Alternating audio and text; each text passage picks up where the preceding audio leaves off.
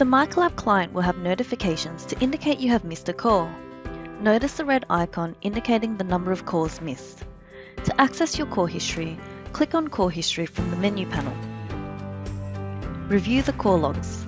You can sort by all calls, missed calls, answered calls, and outgoing calls. You can hover over contact and press the call button to redial. You can right-click on a contact and select the call option to redial. You can select a contact and on their contact information screen, press the call button to redial.